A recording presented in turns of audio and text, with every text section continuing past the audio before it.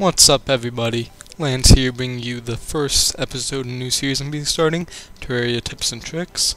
And in this episode, I'm going to be teaching you how to fall extremely long distances without dying. Now, this is a dynamite hole I dug all the way to the underworld. Now, it's only about 1/6 as deep as it used to be, because I had to put in a platform here to have easy access to a demon altar over on the right side. But as you can see, it still does the job. It still kills you. So I'm going to show you two ways to survive that fall. The first way, which is both of these require an item. The first one is going to require a cloud in a bottle. And this one's very simple.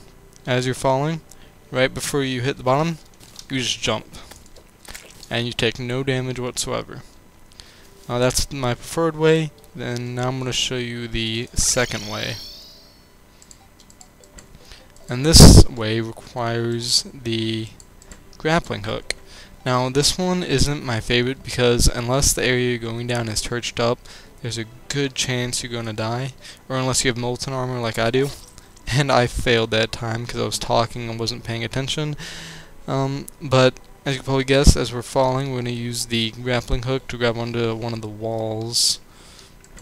As I said, this isn't my preferred method, but here we go. And then we fall. That's all you gotta do to fall extremely long distances. Just to recap, you can either use cloud and bottle or the grappling hook. But other than that, I will see you guys later, and I hope you guys will enjoy this series. Alright, bye.